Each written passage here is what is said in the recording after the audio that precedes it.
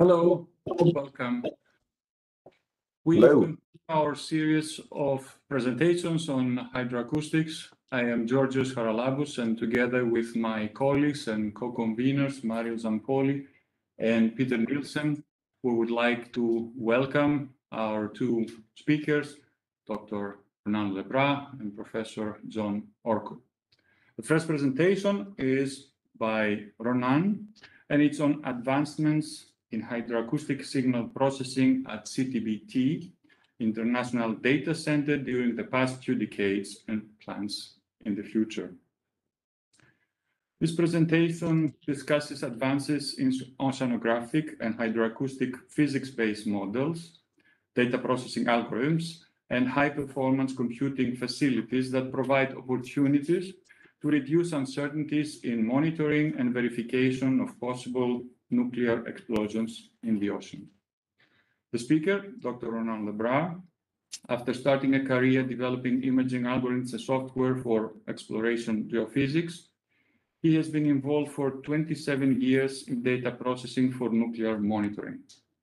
He became particularly interested in hydroacoustic propagation and the complementary nature of seismic and hydroacoustic waves when developing the tools that process both together at the IDC.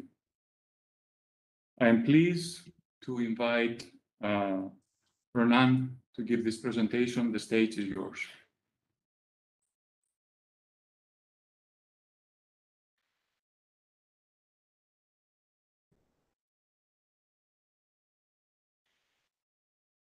The coffee. No problem.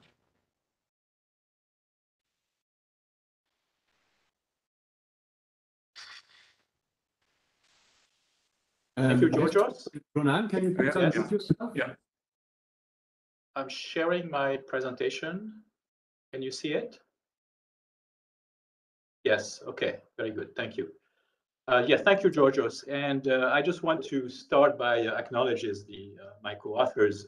And actually, Peter Nielsen has been quite instrumental in putting together this material, as well as Pierre Mial, Noriyuki Kushida, Paulina Bittner, and Martin Kalinowski. So this is about the advancement in hydroacoustic signal processing at CTBT IDC during the past 2 decades and some plans for the future.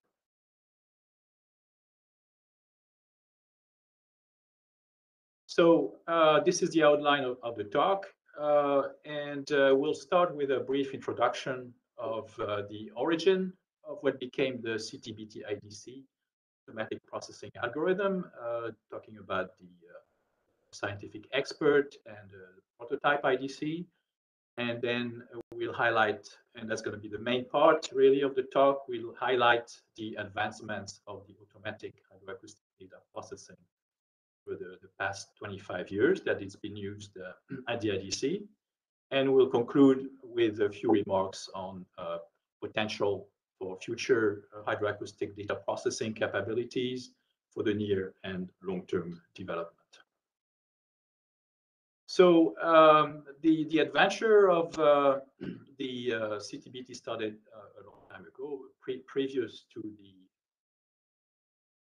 availability of the treaty for signature in 1996. And it really started in the 80s and 90s. And the group of scientific experts, Ola Dahlman was a principal member, made several proposals for experiments, and they were called GSET-1 to GSET-3. The GSET-3 was the most significant, and it included the rapid acquisition of data, processing of data from a global network of seismic sensors that were contributed by several nations. It would then provide as much as automation as possible in the collection, processing, and distribution of data, and establish a monitoring system architecture flexible enough to allow technical modification and improvement as they be needed.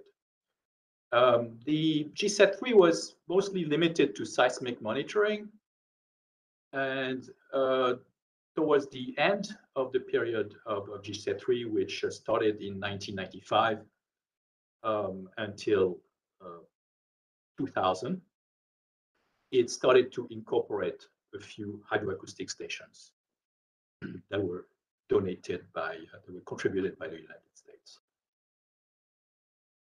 So that was the early days. So there was a prototype running at the Center for Monitoring Research, 95 and 2000. And then after the CTBTO was established in 1997, the United States generously donated the software and associated documentation of the software to the PTS. And the first delivery of the software was, it was called R1, release 1, was around 2000. The IMS hydroacoustic network was routinely monitored during the R1 release, and it was a very limited network. There were 2 hydrophones that were contributed at Wake Island in the middle of the Pacific. They were located about 240 kilometers apart. So it is not the model that we have currently with the triplets of hydrophone for the in-water hydroacoustic station. And another station that was used to test out the T-phase station was at VIB at Queens Island, Canada, with 1 vertical component. So that was quite limited. And the main components of that software, which really is still, these are still the main components, are the DFX software, detection and feature extraction. This is a software that does the automatic detection on the data flowing in to the IDC, station processing that does limited interpretation of the type of phases that are detected by DFX, and then the global association, which puts together detections from several stations and produces an automatic bulletin. So it's a bulletin, since the beginning of the system was mostly seismic, was a seismic bulletin, and the hydroacoustic stations were contributing to that bulletin as well. The R1 release was operational from the 15th of May 98 to 99, and later version was running at PIDC in Arlington, USA. Then came the release 2 in May 1999, and finally the release 3 was more complex and was nearly what we are currently running. And we'll go over that a little bit later, what the additions have been since then. And that release 3 included the auxiliary stations. The auxiliary stations, they are seismic auxiliary stations, and they are in comparison to the primary stations, which are received continuously. The data from those stations are received on request based on automatic events that were produced by the system. So release 3 was installed, and then an ad hoc expert group on the evaluation of hydroacoustic data processing at the IDC was constituted, and there were a number of meetings. And this group came up with 6 high priority areas, which is listed here. The station-specific processing parameters should be implemented, so the processing parameters should be station-specific. There was a recommendation to go to multi-channel processing of trial data, and I will go over exactly what's happening now and why they were recommending that as opposition to what is currently going on. And then they recommended the usage of T and H phases in event definition and location, as well as improvement in modeling of travel time and transmission loss, better characterization of arrival time. In other words, a refinement of what is in place now, which is a probability-weighted travel time picking rather. And then they recommended a spectrogram tool for interactive phase identification. This is the network, the hydroacoustic network, the IMS. And this is actually the most complete of all the networks of the IMS. All of the stations have now been certified.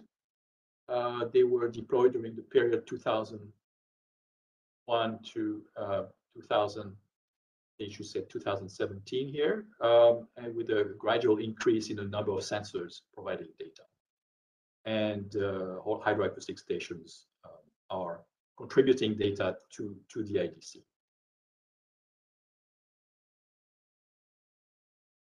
Very quickly, many of you probably have seen this picture before, and what this is showing is the overall data processing system at the IDC. So starting with the 4 technologies, seismic, hydroacoustic, infrasound, and radionuclide. So the raw data comes in, what we call the pipeline. There is some on the SHI side. I'm not going to talk about the radionuclide here. On the SHI side, so seismic, hydro, infrasound side, we have detections. This is what the silos are showing here. And the first automatic bulletin is produced 1 hour after real time. This is already including hydroacoustic data. So the hydro contribution is really right from the beginning in terms of the automatic standard list of the automatic bulletins, if you will, and it's carried through all the way to the CEL3. Now, of course, if a hydroacoustic station is far away from the source and there is a clear propagation to it, it might not be seen in CEL1, but it will be got later on in CEL2 and CEL3. By the time of CEL3, it will have time to make it to its way. And then an important part, of course, is the fact that the CEL3, which is 6 hours after real time, is reviewed by the analyst. And reviewed event bulletin is what constitutes the product of the IDC. Okay, so I will go in more detail. I won't go into the specific of the processing module. This is for the next slide. And yeah, so this is showing the processing flow at the top for the triplets of hydrophones, and at the bottom for the T stations. And they are quite similar. We receive the raw data. The DFX does some detection processing, and then StayPro does the grouping of arrival and attempts identification in terms of the different phase types, either H, T, or N. I will come back to that a little bit later. The hydrophone processing has one more element, which groups detections at single hydrophones together. That is called HAZE, Hydroacoustic Azimuth Estimator. I'm sorry, Hydroacoustic Azimuth and slowness estimator. That's what the S is for. And so that was upgraded, actually. The initial release from the United States was called HAE and did not include the computation of slowness. So that has been upgraded. And the alternative to that might be something that's currently running on the DevLAN, which is the multi-channel cross-correlation algorithm. Progressive multi-channel cross-correlation algorithm, PMCC. So that's the grouping of the detections. And then we go into the network processing, which is currently done in operations by the Global Association, which was delivered at the time of the PIDC initial release and R3 release. And we have an alternative now, which is NetVisa, which is also running in parallel to GA, and the results of which are started, the analysts have started to use since 2018 now. and then finally event localization, which is actually a part of global association. So the main difference between the triplet and the T station is that we have this grouping together of the 3 hydrophone data. Right, so one very important enhancement that has been done by Frank Reber in 2006 was that he recomputed the travel time and transition loss. So if you remember the recommendations that were made, one of them was to have station-specific parameters, and this is definitely a very important station-specific parameter to compute travel time and transmission loss to one particular station.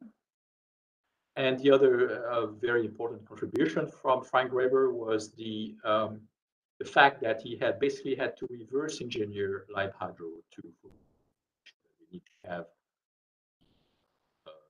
source of the software, and so he basically redid a lot of the software engineering related to the calculation of multiple time metrics, the Capstral analysis. He enlarged the frequency processing bands. So a lot of work really into that. Later on, not prior, 2008 from 2011, and Puma did some work on phase identification. So they enhanced the phase identification part of the processing. That's, if you remember, called the STAPRO. Later on, we have enhancement also, which is now more recent, which is the to put in place in a testing mode of the PMCC, the multi-channel processing. So that was also one of the recommendations that was made by the experts. By the way, probably it's a good time to let you know that I may not go into very much detail into each of these slides. There are quite a few of them, but included in the presentation, which you can download, is a very large list of references. So if you want to go deeper into each of those references that are mentioned here, this is new. I'll try to summarize and go over and give you an impression of the amount of work that was done. And one of the enhancements that was done is an enhancement to the hydroacoustic rule base, so of the identification of phases. And the enhancement is in the red square here, is that there is a pre-selection of H phases. So that it's a positive identification of H phases that was included in the processing.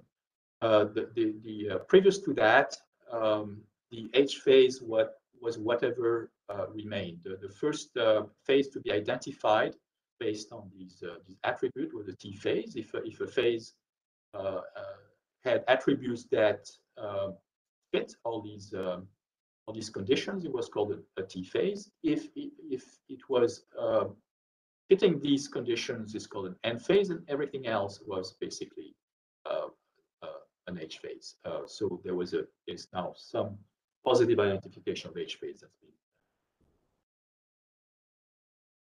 been. Right. So the other going into a bit of detail into the hazard enhancement that included the slowness, and one major thing is that hydroacoustic stations are meant to detect mostly waves propagating horizontally.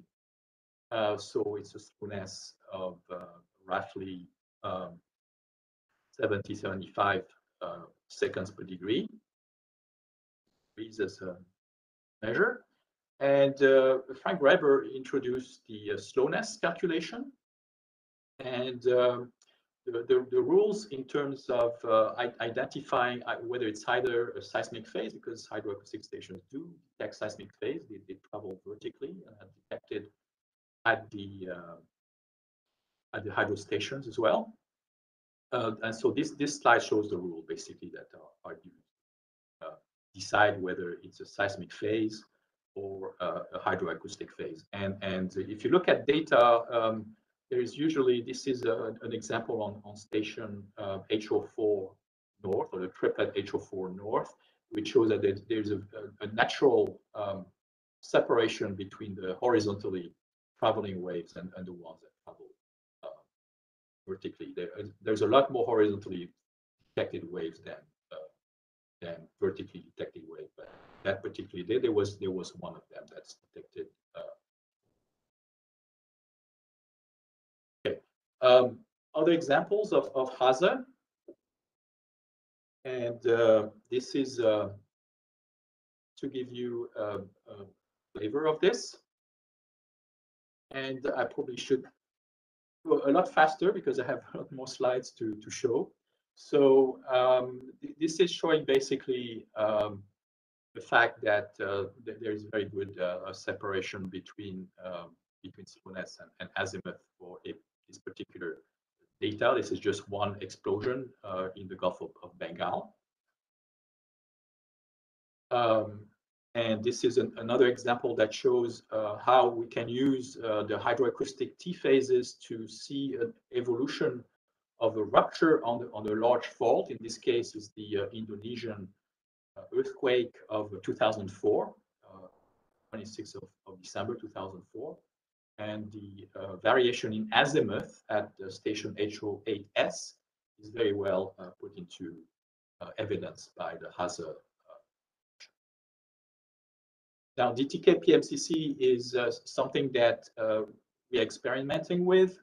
Pierre Mial and Peter are experimenting with this, and it's giving much more definition in terms of the azimuth,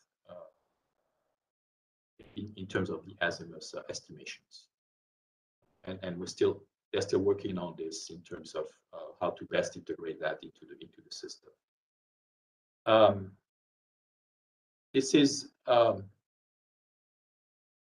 and there is a talk about this at this SNT. This is the fact that hydroacoustic network detected by itself, basically detected the DPRK6, and that's probably one of the first time that the DPRK6 was magnitude 6.1 estimated MB magnitude, IDC MB magnitude, and it detected both P phases, which allow us to locate the event using just the hydroacoustic stations.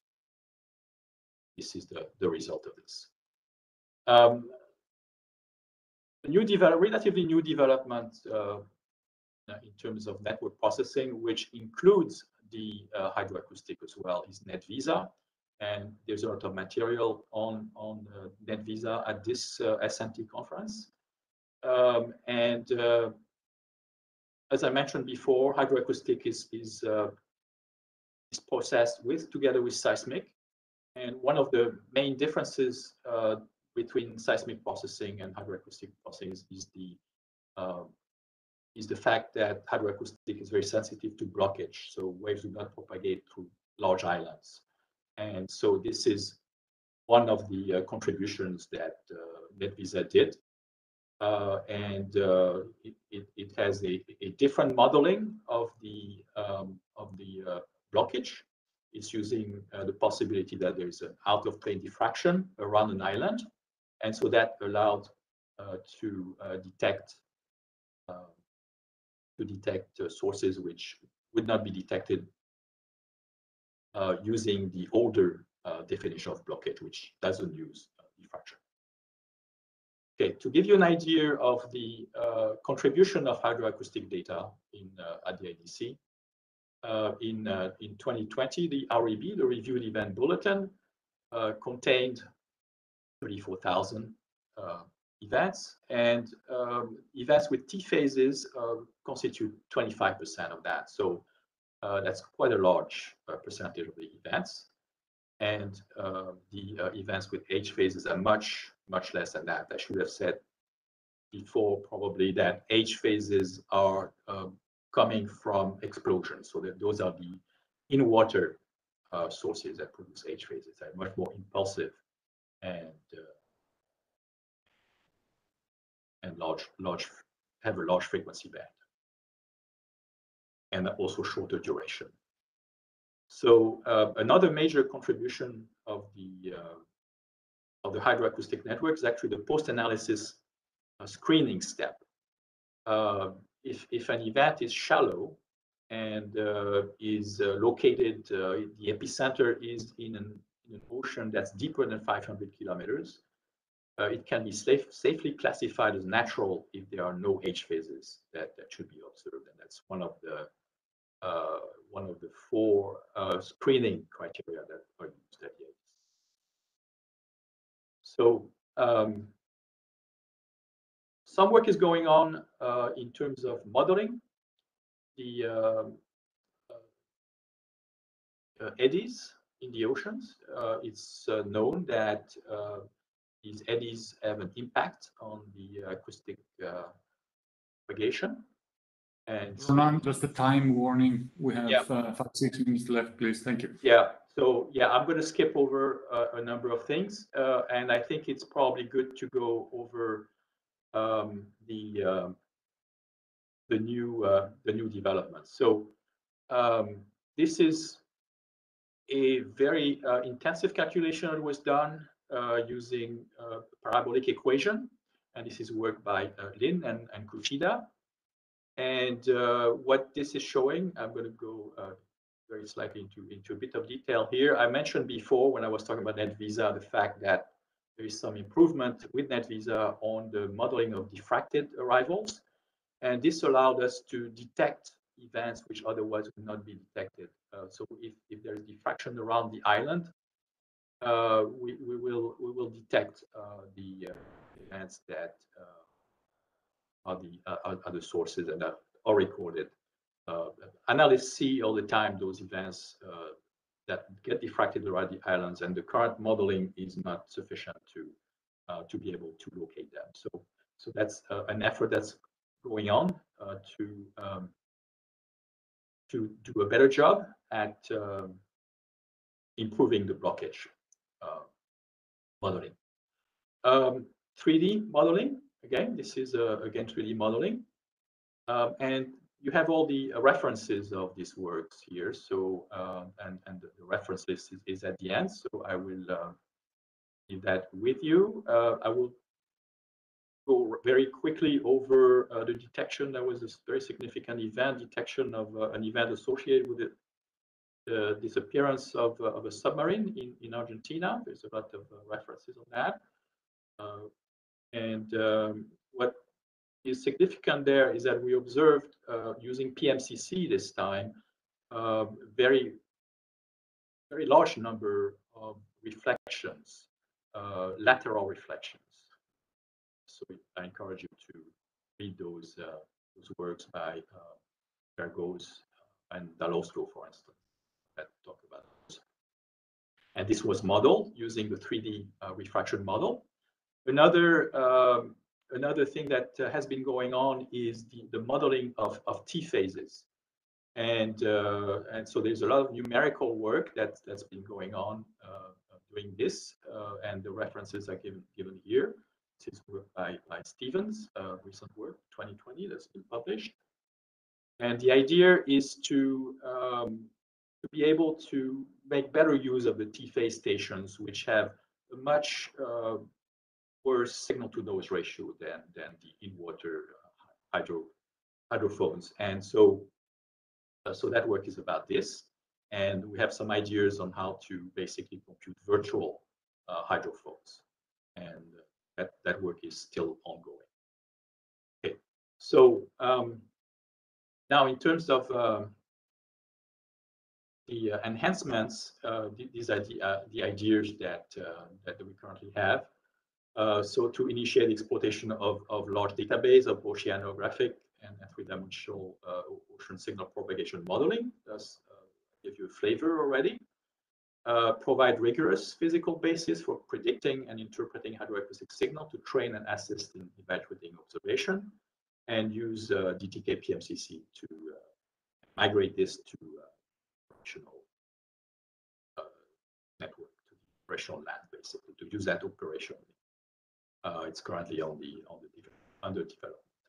So in the near future, implementation of three-dimensional ocean signal propagation modeling, assess the possibility of using high-fidelity seismoacoustic models to predict the conversion of in-ocean pressure waves to in-ground propagating seismic waves. This is the work by Stevens that I mentioned in the previous slide, and to better utilize the T-phase stations.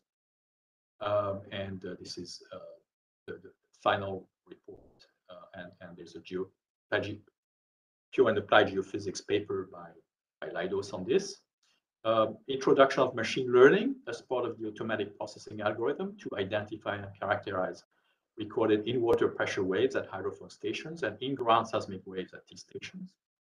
Evaluate the necessary size of training of state-of-art machine learning algorithm to become part of the automatic processing algorithm, and eventually supplement with high-fidelity seismoacoustic propagation modeling. Introduce seismoacoustic wave propagation physics in machine learning algorithm, and apply machine learning algorithm to noise reduction at T stations. And the long-term vision would be to substitute part or the entire automatic processing chain of hydroacoustic data all the way from detection to event screening, with feedback between station processing and network processing. So this is a longer term. Some of the near future are quite challenging also, but this is an even more challenging project. Okay, and the rest is basically some references. If you want to go into much more depth to the projects and the features that I have mentioned. Thank you very much for your attention. Sorry that I had to skip a few slides. Well, thank you very much, Ronan, for this comprehensive presentation. We'll take questions at the end for both speakers. So to stay on time, let us move to the next presenter, who is the distinguished professor of geophysics from the Scripps Institution of Oceanography, Professor John Orcutt. I will try to summarize his extraordinary CV. His background is in mathematics, physics, physical chemistry, and he received his PhD in earth sciences from the Scripps Institution of Oceanography. He also served on Navy fleet ballistic submarines and resigned his commission as commander in 1977.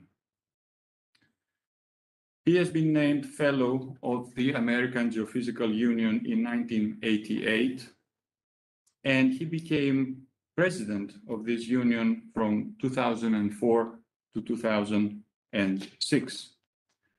Within the AGU, he created a new open access journal titled Earth and Space Science, with the goal of providing a peer review venue for publishing instrument software design, testing, and modeling. He received a number of awards during his career, including the Ewing Medal from the USN and the AGU. He has been named UCSD University of California, San Diego Outstanding Alumnus of the Year and Top 100 Influential Alumni.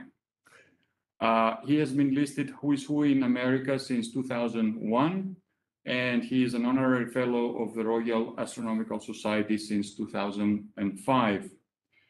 He was the principal investigator for the NSF Ocean Observatories Initiative, and he was elected to the American Philosophical Society in 2002 and the National Academy of Engineering in 2011.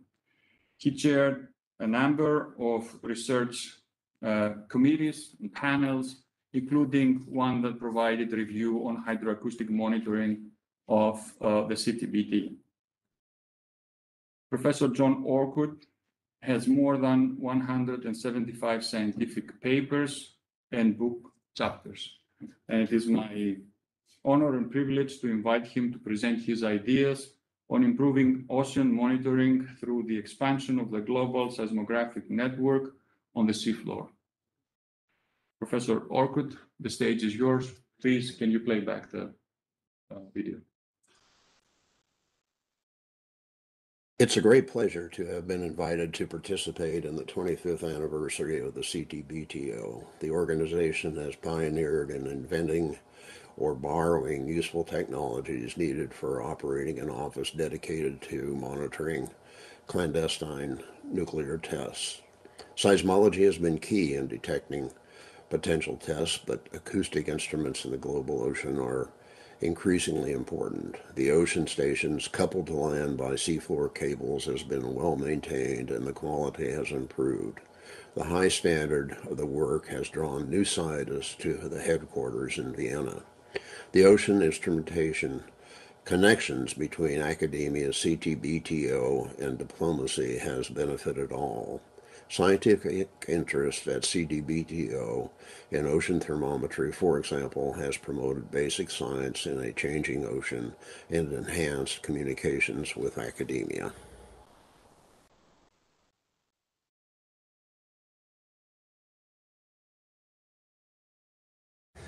This is a graphical depiction of the measurement capabilities of the Global Seismic Network, or GSN, which is in place today.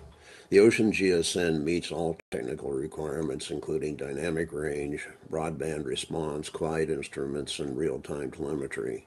While current seafloor seismic observatories are temporary and are not distributed evenly, we are seeking funding to deploy at least one system for 5 years. Ultimately, we seek to add 35 new stations to match the instrumentation currently deployed on continents and generally noisy islands. Please note that the x-axis is in period rather than frequency, one being the inverse of the other. The nanometric seismometers meet the requirements for frequency bandwidth and amplitude specifications. In the case of the oceans, tides are recorded on the differential pressure gauge in the seismometer, although earth tides are much smaller than the ocean tides.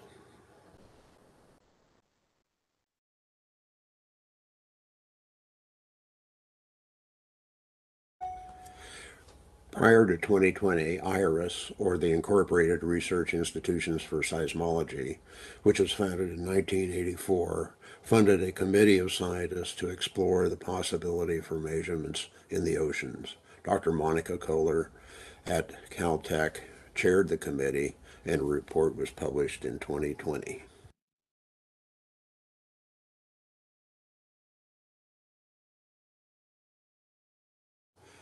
The committee made several recommendations, including deployments for 4 years or more, high bandwidth, the multiplicity of OBSs for redundancy and noise reduction, and possible seismometer burial.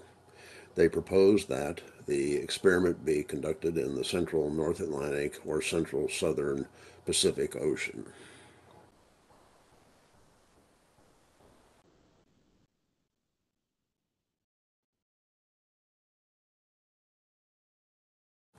The scientific rationale for these OBS observations were substantial, including whole Earth tomography, studies of the inner core, lower mantle structure, slow slip, event source physics, explosions, tsunamis, surface wave dispersion, shear wave splitting, and receiver functions.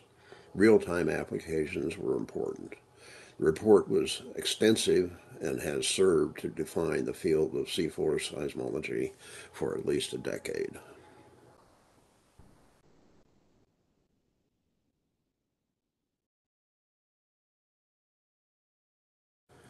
This is the Global Seismographic Network, or GSN, station coverage as represented through geographic density of stations.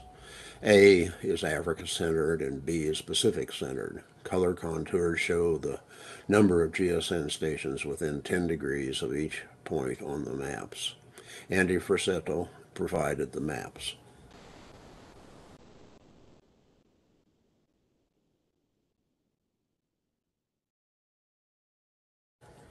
This map of stations is identical to those in the last figure, with the exception that a single projection shows the global distribution of station densities.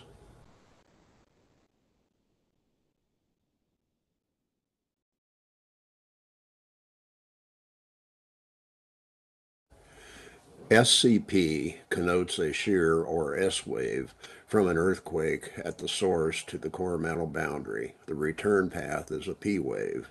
The expected SCP seismic phase arrival detection rates are provided as a function of geographic location.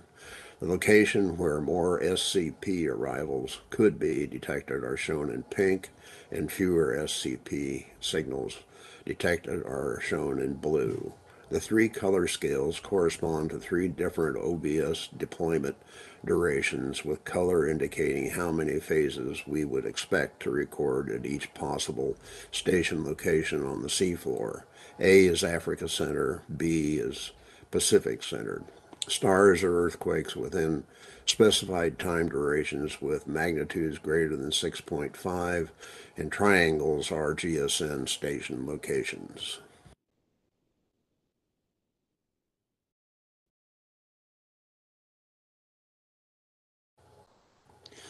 Earth's normal modes have been observed on the seafloor several times to date.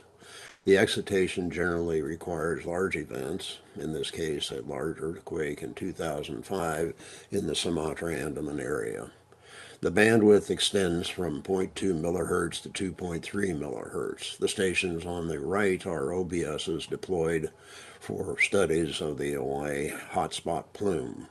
The plots to the left are results from other ocean island stations. Neither Midway nor Poha's Teledyne 54,000 recorded modes. Two seismometers at Kupapa did record normal modes, as well as Poha's STS-2. The OBSs did record normal modes, although the coherence was poor, below 1.23 MHz. New seismometers have significantly increased the bandwidth for normal mode research.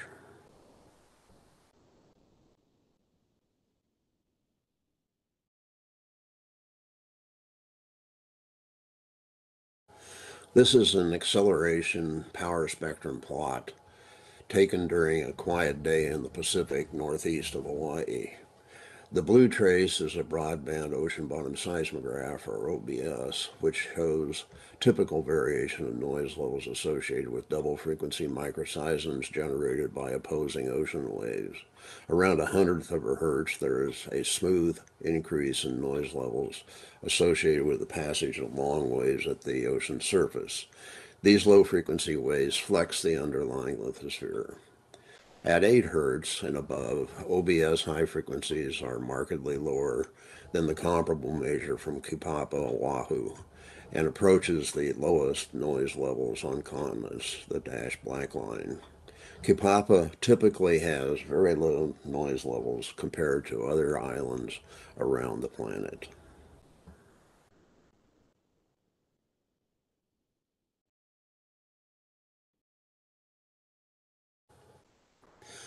These are power spectra of very low frequency waves from the 15 November 2006 Kurile Islands earthquake.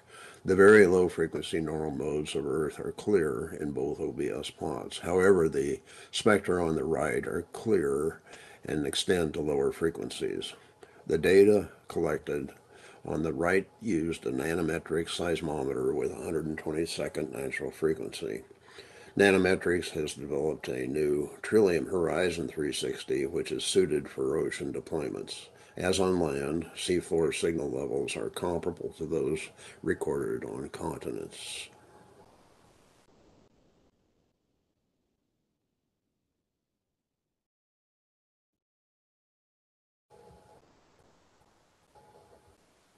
We have developed a seafloor burial system which can autonomously bury a seismometer to a depth of 1 meter.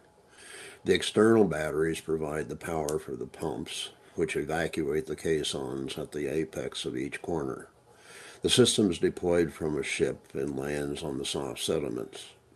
The flotation allows the recovery of the burial system for further deployments.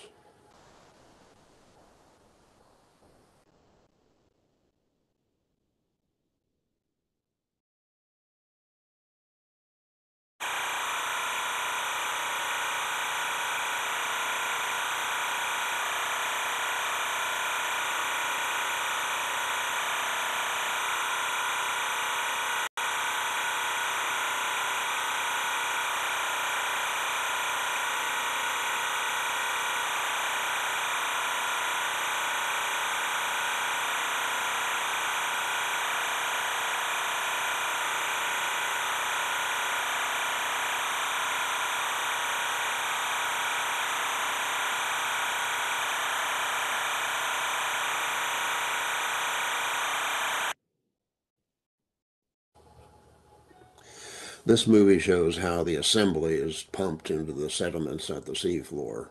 The process is reversed at the end to recover the assembly. In this movie, Woods Hole's Jason was used to provide the suction for burying the seismometer and reversing the process for recovery.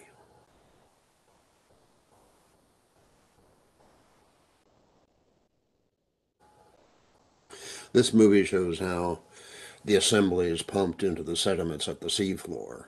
The process is reversed at the end to recover the assembly. In this movie, Woods Hole's Jason was used to provide the suction for burying the seismometer and reversing the process for recovery. Please click on the image and then on the arrow to start the movie.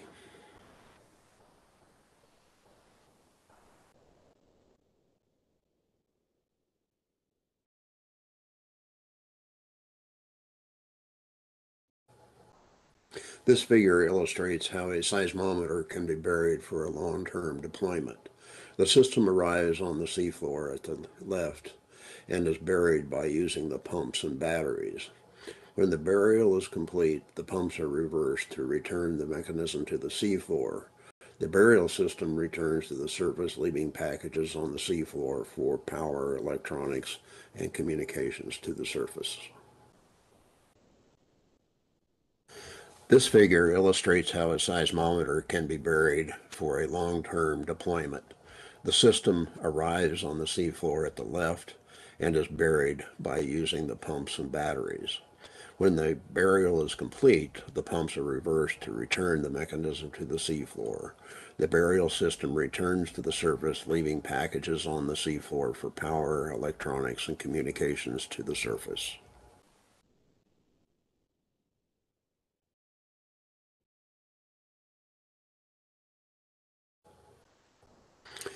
This is a conceptual design of an autonomous ship which would be capable of launching and recovering ocean bottom seismographs or OBSs and related instrumentation. The design includes a gantry crane for picking up packages astern for launch and recovering seafloor systems.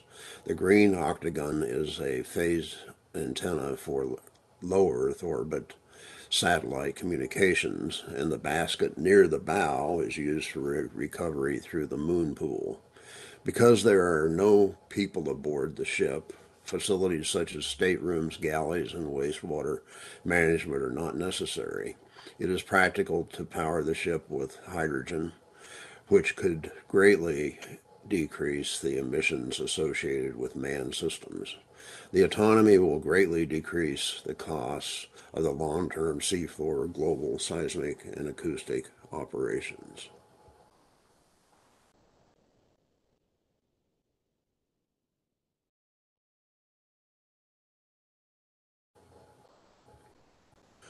I remember well the magazine Byte, which was popular in the 70s and 80s.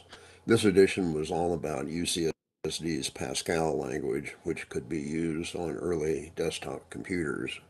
I use this, however, to show that seemingly infinite moored buoys would be needed to measure ocean temperatures in situ.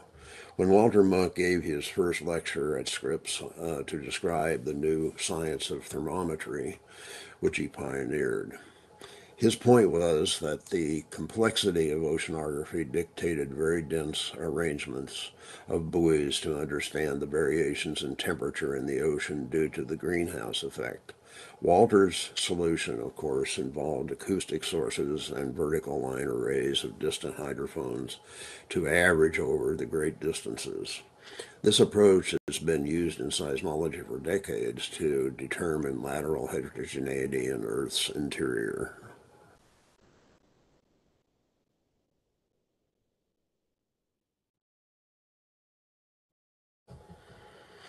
Since Walter and Peter Wooster were surrounded with seismologists, they, with Carl Wunsch at MIT, initiated ocean thermometry. This plot shows time advancing along the y-axis and the detailed behavior of received acoustic variations along the x-axis. Received power is plotted along the z-axis. These are essentially the data that seismologists plot from a received signal from an explosion or earthquake. A seismologist understands intuitively how to solve the problem by determining the structure along the paths that waves or rays travel through the earth. In order to keep the sound levels low in the ocean, Walter used a long, low-power coded signal to keep the levels very low. When the data were collected, they were correlated with the output signal to produce this figure.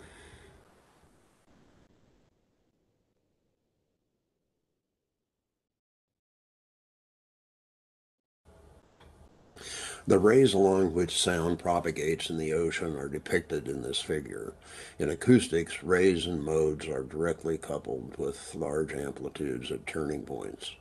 On the ray plot above, the largest arrivals occur late in the plot. The ocean temperature has a minimum at approximately 1,000 meters depth. Physics dictates that this is the largest arrival, which provides an excellent estimate for the sound speed at that depth. All the other rays arrive earlier and are much smaller. Geophysical inverse theory provides the recipes for extracting the temperature at depth and along the path from source to receiver. This averaging of the structure allows accurate estimates of warming over years and decades. A global array of sources and receivers will follow the measurement of global ocean temperature at least once a day.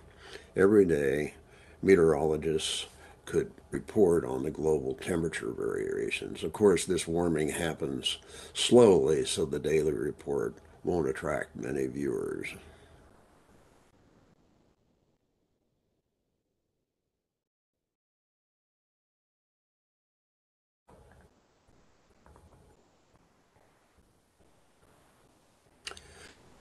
One other attribute of the continuous estimates of ocean temperature allows received signals to estimate the position of a point in the ocean quite accurately. That is acoustic GPS.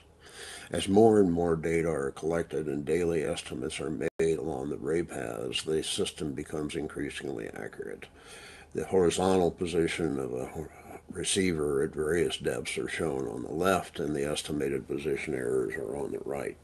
The peak would be a rough estimate of horizontal position. In this case, the expected error is about 45 meters. Multiple stations around the globe would greatly reduce this uncertainty. The positions of autonomous and manned vehicles in the ocean could be located quite accurately.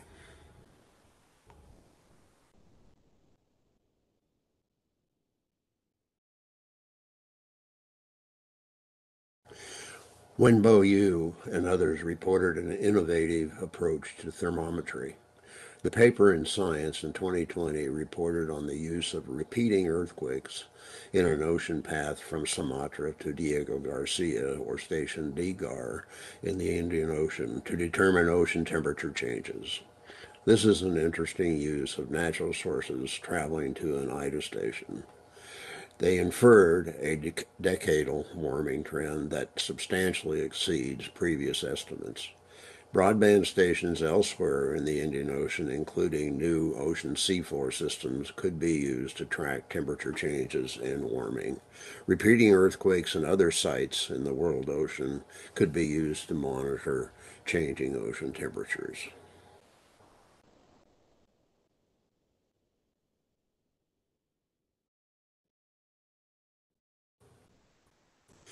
This is a photo of my mechanical engineer riding the propulsion part of a wave glider invented and constructed by Liquid Robotics, now owned by Boeing.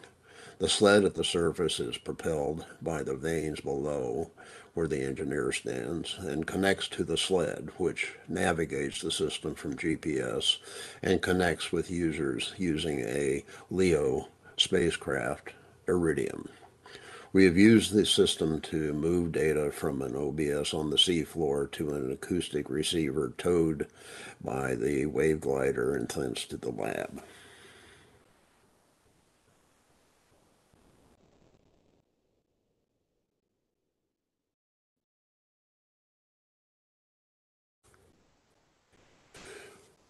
While acoustics can readily transmit data from the seafloor at low sample rates, moving large amounts of full bandwidth data to shore is problematic. Woods Hole has developed a blue-green light optical system for data transfer. The REMUS Autonomous Underwater Vehicle, or AUV, carries an optical source that is compatible with a similar system on an OBS. The specs for this system are remarkably superior to the current acoustics approach in terms of bandwidth. The system has been tested and promises a means for high-speed telemetry.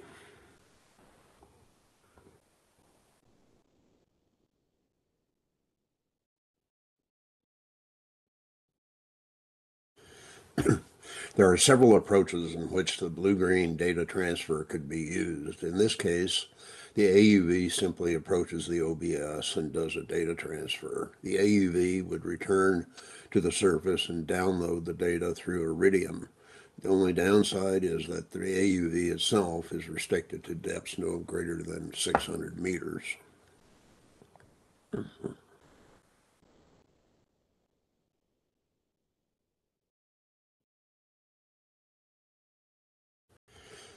In this case, a waveglider could download data directly from the OBS using a source on the waveglider keel. The depth of water would again have an impact on the feasibility of data transfer.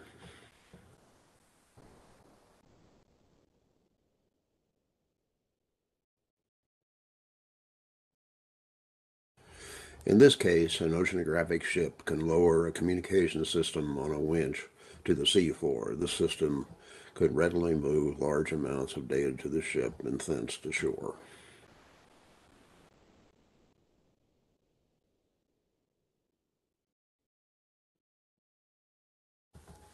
An alternative to the previous scenario would use a liquid robotics winch to lower an optical modem to the OBS on the seafloor.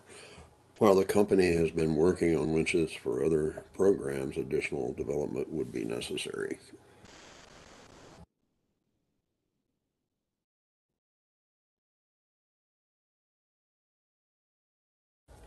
The Navy autonomous ship Sea Hunter at Navy base in San Diego. Peter Michalewski is to the left. The ship has traveled to Pearl Harbor and back autonomously. The Seahawk is a newer autonomous ship and is also in San Diego. Peter Michalewski is largely responsible for the construction of Sea Hunter and is working with us on this project.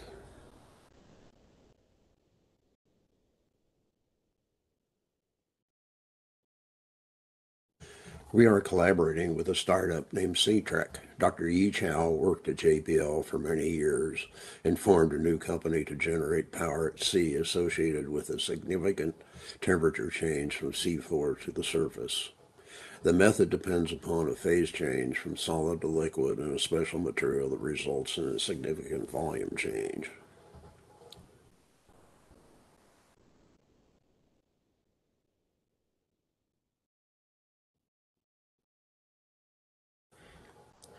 The phase change from solid to liquid occurs by cycling the system several times a day. As the warming liquid flows to a reservoir, a generator produces electrical power which can be used to operate seafloor systems such as an OBS.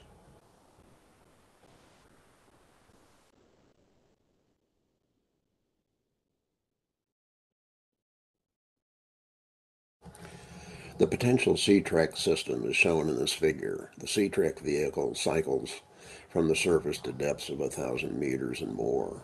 The power is used to fuel the OBS while also collecting data. When the system reaches the surface, it can also transmit data to a LEO spacecraft.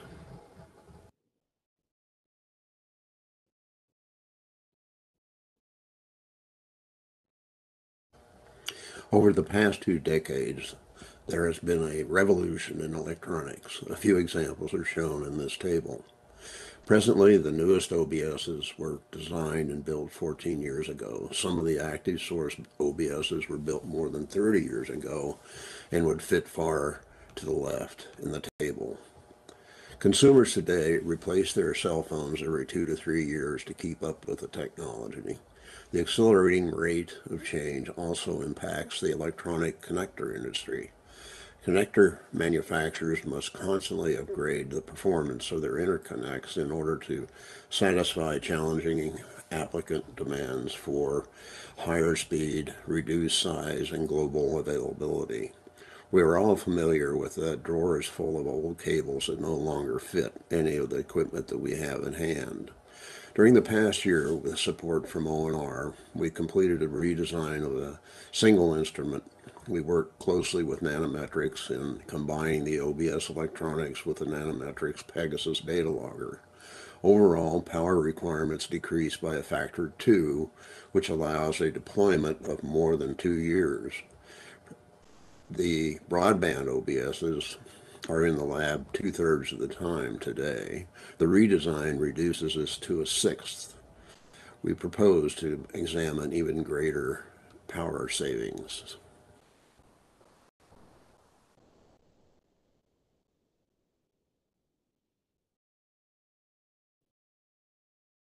Starlink, operated by SpaceX, currently has 1,635 LEO satellites on orbit.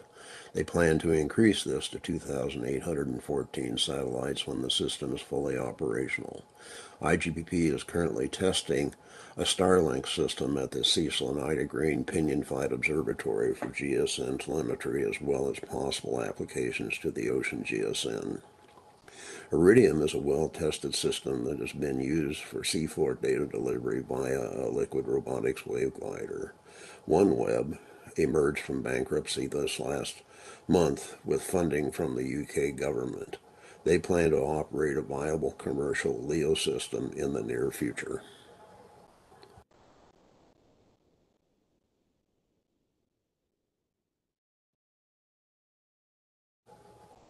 Tsunami warning is an important capability in the world ocean. This figure shows a prediction of tsunami height by the Pacific Tsunami Warning Center for the Kermadec Island earthquake this year. The tsunami heights range from 0 to 1 meter around the Pacific. The buoys used for early warning are susceptible to cable wear and breakage, and at any time the system may have failures of 33% or more.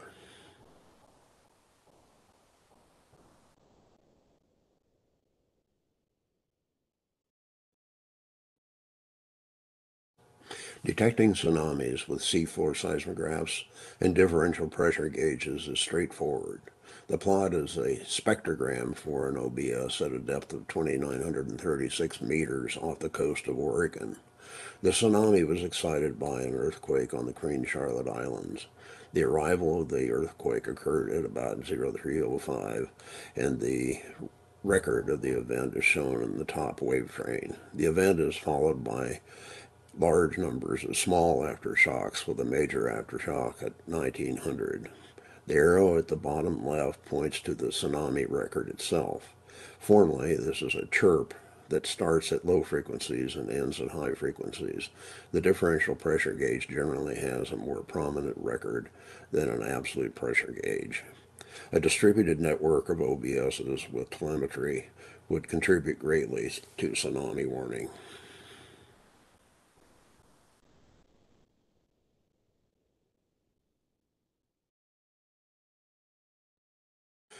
This is a similar view of a tsunami and power spectra from CTBTO Hydroacoustic Station HA3, published in GRL on the 23rd of November 2016. The authors were Matsumoto, Harablis, Zampoli, and Osel.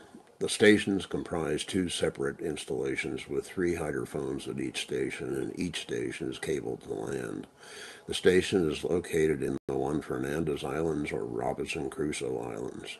The MSW 8.3 earthquake occurred on 16 September 2015 at a range of 700 kilometers.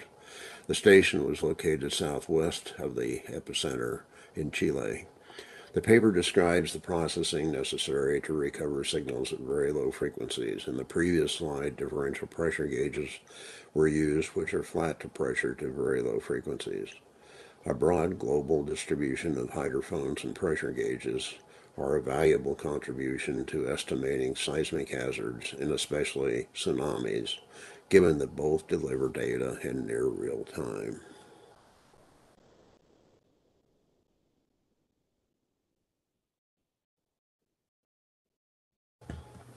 An ocean broadband observatory is depicted in this drawing. The ship, which is communicating with a LEO satellite, has finished with launching a variety of instruments and is heading home. An autonomous ship is also communicating with a satellite and is nearby a sea-track system connected to an OBS on the seafloor. It is also communicating with the satellite. On the left-hand side, a wave glider is uploading data from an OBS acoustically, and the wave glider is passing along data to the LEO system. There are two acoustic vertical line arrays with yellow-colored sources and red-colored floats sending out coded wave trains for thermometry measurements and acoustic GPS for distant systems. There is an autonomous underwater vehicle in the foreground collecting data from an OBS using blue-green light.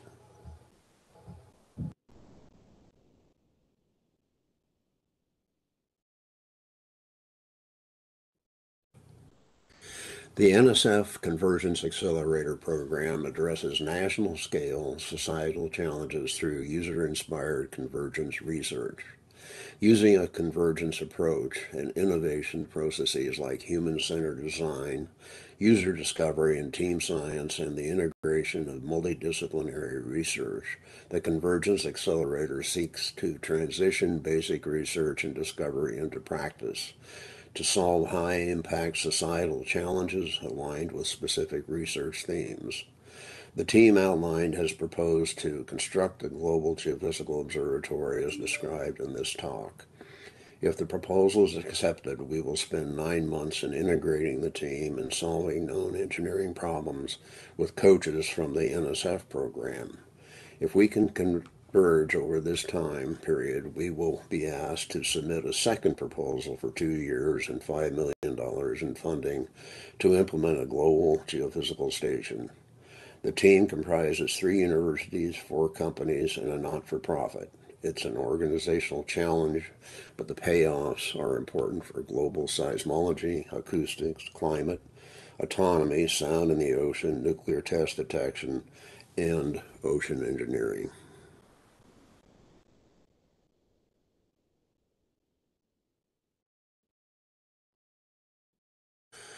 This is a photo of the recovery of a broadband OBS in the Atlantic in 2017. The prose to the right describe a young scientist's delight at discovering the high quality of data collected along the Mid-Atlantic Ridge during a year's deployment. The photo appeared in AGU's EOS newsletter recently and shows one of these instruments coming back aboard the ship. Matthew Aegis at the Roma Tre University in Rome is the lead author of a recent paper describing the results, which were published in Nature on 22 January 2021. The title was A Thin Mantle Transition Zone Beneath the Equatorial Mid-Atlantic Ridge. The data were originally collected by scientists Catherine Reichert and Nicholas Harman at the University of Southampton and Michael Kendall at the University of Oxford starting in 2016. The experiment used broadband instruments from Scripps. At the time, Aegis was a postdoc at Southampton. The data revealed images of the mantle transition zone, or MTZ, which is the boundary between the upper and lower mantle at 410 to 660 kilometers. Beneath the mid-ocean ridge, the transition zone appeared to be pinched. The shear wave velocities in the transition zone were also slower than typical of old Atlantic seafloor. The structure appeared to indicate upwelling of the lower mantle to the upper mantle. Seafloor spreading is often attributed to a cooling lithosphere sinking into the mantle at trenches. This was the first time that scientists have been able to collect broadband data from the ocean ridge, indicating the great importance of collecting such data in the oceans. The data again provide evidence that the upward circulating mantle causes the lithosphere to be pushed from the mid-ocean ridge rather than dragged by a cooling, sinking lithosphere. Time and more experiments will tell.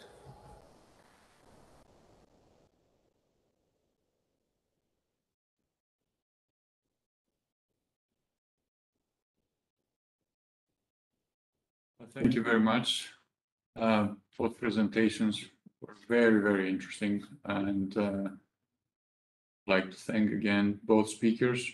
We have some time for a few questions, and let me start with one question that was posted from our viewers for Ronan.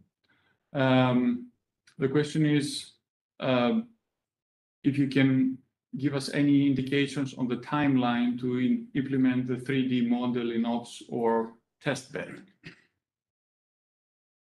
Okay, so I think it depends which 3D model. But if we proceed as we have now by storing tables for blockage, for instance, this can be done quite quickly. So it's a matter of generating the appropriate tables for each station and upgrade what we currently have in operation. So that part would be pretty quick. Just that the model would be much more precise. The blockage model much more precise, and perhaps we can envision adding the depths component. But I would ask maybe Peter if he has any question. Yes. But I don't know. Okay, so that's my understanding of this. Now, having on-the-fly computation of 3D, of course, that's not possible. Very short term. Okay, I may add a little bit. I mean, I agree completely with Ronan that if we want to update the tables in the automatic processing pipeline as they are now, then it is feasible to include 3D modeling results. It will require time to run on. So, and it is, if for example, we want to rely on probability weighted arrival time, then the models have to be run at multiple frequencies, and that may take a long time. Yeah. In addition to that, then, I mean, there are bigger visions with including 3D underwater acoustic modeling results into the automatic pipeline.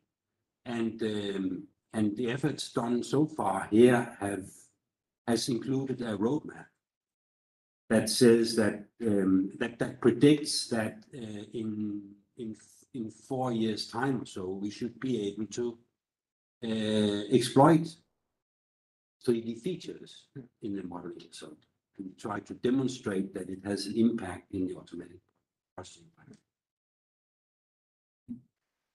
Thank you. Yes, there are two aspects there I would like to add. One is the travel time, the other one is the blockage map. Because even just updating the blockage map is going to probably help a lot in terms of association. If we move away from a purely 2D blockage map to something where we can get the transition around from diffraction around islands and other bathymetric features. So those are like two topics that are a little bit independent from each other because they will probably require two different modeling approaches also. Right, thank you very much. One question for John. The very interesting high-tech data transfer and both the transfer of energy, the SITREC. This technology is dependent on environmental conditions. So I would like to ask John, can you give us an indication of like sea state or what kind of weather conditions would allow these systems to work as designed? Well, we've actually tested that fairly thoroughly, particularly with the acoustic approach. You saw the wave glider that we had used. We did deploy the system between Hawaii and La Jolla a couple of years ago, with acoustics to the seafloor and iridium, a low Earth orbit system at the top. And we are able, with the acoustic system, to deliver data at 1 hertz from all 4 channels, inertial channels and the differential pressure gauge. The data were always, we have no missing data. During that 3 to 4 month deployment, the system worked quite nicely during that period of time, and the weather did change from time to time. We did once get blown off station, as it were. The glider couldn't keep up, but we were able to recover data when we got back to the site with the wave glider. When it got itself back there, it does this autonomously. We're able to do that, and we can also disrupt the 1 hertz data to collect the full 50 hertz data set over a period of time when there's an interesting earthquake. So that the system actually worked quite well, but it has some flaws with the weather. But the newest version, which we have 2 of these, that actually has a propeller that can be activated when the seas get relatively high, and can push the thing to stay near the system on the seafloor. So acoustically and through the satellite system, the delay, the latency was about 2 minutes from the time the data were collected on the seafloor before the time it arrived at our workstations at IGBP at Scripps. So we're pretty confident that there are a variety of techniques, and the systems are improving to a substantial degree. One of the reasons for having an autonomous vehicle available, of course, is to replace some of these things as they wear out through the year. They need to be hauled back aboard and a new system done. But we believe we can do that with a ship, and fortunately, the cost of an autonomous ship is quite low, as I hinted at anyway in the talk. Thanks. Thank you very much, John. I'm informed that our session has an impressive number of viewers. So thank you for the very interesting presentation, and I encourage the viewers to pose questions through a super event, and our speakers can address them. With that, I think Mario has a question. Yes. Oh, I actually have a few questions for John. Thank you for a very interesting presentation. But before starting with the first question, I would like to advertise also for you, John. If you're interested, tomorrow there will be in the ocean session that is chaired by John and Peter, talk by Wenbo Wu, where he uses actually also the Diego Garcia hydrophones to do the thermometry and show the thermometry. That's an interesting new development on the paper that you cited, which was using the Diego Garcia seismic station. And along those lines, I would like to ask you, with all the fascinating things that you showed, these amazing ocean bottom seismometer networks that will be available in the future, where would you see the biggest opportunities for synergy cooperation between that OBS future system and the IMS hydroacoustic hydrophone station network?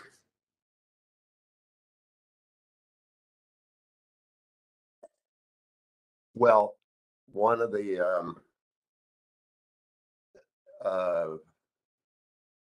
standards that we do adhere to is the data that we do collect from these seafloor stations come to our institute, but they also then go directly to IRIS and the data management system they have.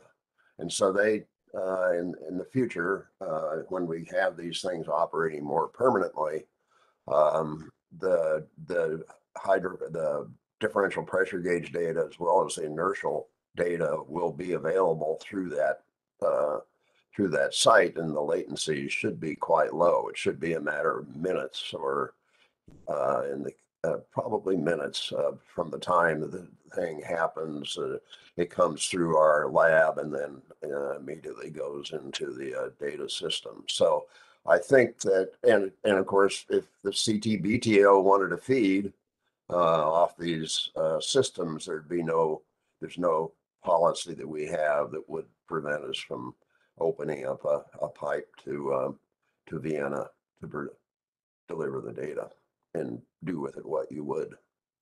So it is going to be an open system. It's not going to be closed. So I think that's an important thing to do, particularly in science. Oh, yes. Thank you. Thank you. And two follow-up questions on Yorgo's questions. On the AUVs that would go down and download data or do the servicing, you mentioned a 600-meter limit, but is that really just a limit on the AUV platform, right? If you had AUVs like that, there are deep diving AUVs that do side scans nowadays and things like that, but not much more. But if you could foresee that those technologies that reach 2,000-3,000 meters could be adapted so that you could go deeper with the OBSs? Yes, of course. Woods Hole, the system that Woods Hole used for this test that they did was a system that was restricted to a few hundred meters, but there are, as you point out, AUVs that can operate more deeply. And we have a lot of testing to do, I think, with the blue-green laser. How large a standoff can we manage in deep water for collecting data with the blue-green? So I don't necessarily have an answer at this point in time. We've demonstrated it with a straightforward system working out of Woods Hole. The AUV left Woods Hole autonomously, went out to the site where the OBS was, and collected the data and then swam back. And that worked quite well, but that is the test that we've done with this system. And I hope with the this new program at the National Science Foundation, they will actually begin to support some of the engineering necessary to make all this work. And time will tell. Thank you. Thanks, John. I think one for Ronan. Yes, I do have one more question for Ronan on the processing. Yes, and that concerns the phase identification, and that's something that I wonder about sometimes. For the hydro phases, would it be an idea to think about revisiting the phase identification algorithm? I'm thinking, for example, of cases like when we had the P-phase arrivals from the DPRK-6 nuclear tests, which were not associated for stations that were at a large angular distance to the source, but had a very good signal-to-noise ratio. That's one example, probably, but yeah, sometimes I have the feeling that we are pushed to identifying phases manually when maybe there would be nowadays more knowledge and to be able to do this automatically. Okay, so yeah, so the question is about phase identification and whether we could do better. Yes, of course, we could do better. And we're still rule-based there for hydroacoustic. Yeah. Definitely this is an area that's ripe for methods such as machine learning. I think that would be the difficulty with machine learning for this type of thing is that, and we experienced that with seismic before, is that you need a very good ground truth data, and so it would take some upfront work to have sufficient data that you can trust to actually train your network or whatever machine learning methods you want to use. So Yes, and there has been some attempts at doing that, and they have been published. One of the references in the talk actually is about this by Tuma, I believe. So so it just hasn't gone to the point of application, but it did show some promising results. So there are all kinds of signals, hydroacoustic data that in my mind should be possible to label. You know, I mean, we should be able to label. Well, this is a seismic survey. This is a whale. This is a T phase. Yeah. This is an explosion, and so on. And so I think it's a wide open field for people who would be interested in researching that. Thanks, Ronan. Peter would like to add something. Yeah, I think the machine learning and artificial intelligence is very attractive to include, and you know, it has arrived to stay. But I still think also that the automatic processing pipeline can benefit for revisiting the rule-based, because we know already now that for example, if we take the underwater acoustic anomaly that was detected in relation to the surface of the Argentinian submarine, that we received signals on HA10 and HA04 from the same source, but the signals had totally different characteristics, and they were classified differently. And I think if for example we have high fidelity models that can tell us why do the signals look so different, then we can take rules out of that and put them into the automatic processing pipeline, so you get the same classification of the arrival. Sure, yeah. I mean, yeah, fundamentally it's a classification model, so the machine learnings come to mind, but yeah, anything that can help understanding, and then the work you've done on that is amazing actually, because you showed basically why they're different. Work on navigation at high latitude, so so yes, we could based on a specific path have different rules. It's quite possible, yeah. Thank you very much, Ronan. One question for John. Could you please elaborate a little bit on the time scale of the expansion of the GSN on the seafloor? Well, I think the opportunities are there. As I said, we've asked the National Science Foundation for funding to build the first of these. We have no idea whether that will succeed with the NSF, but if it works, it'll get us on the way. One of the other things that's happened in the U.S. this year is that the Congress has essentially doubled the National Science Foundation's budget and set up a new directorate in engineering. When that happens this fall, and this could potentially make an enormous change to the way that we do science, we do physics in the U.S., and it would provide, I think, a real opportunity for us to begin this process of building out the stations much more quickly than otherwise would happen. So many instruments that we use have been developed over the years by the Office of Naval Research and Department of Defense, and we've relied on them greatly for new instrumentation and the engineering part of this. But times are changing, so I think this may be a good opportunity. Technologically, I think it's solid, and I look forward to participating in this in the next few years. Thank you. And I very much enjoyed, and thanks for all the help and you gave me during the preparation for this and so on. So That's best of luck and great meeting. Thank you very much for everything, John, Ronan.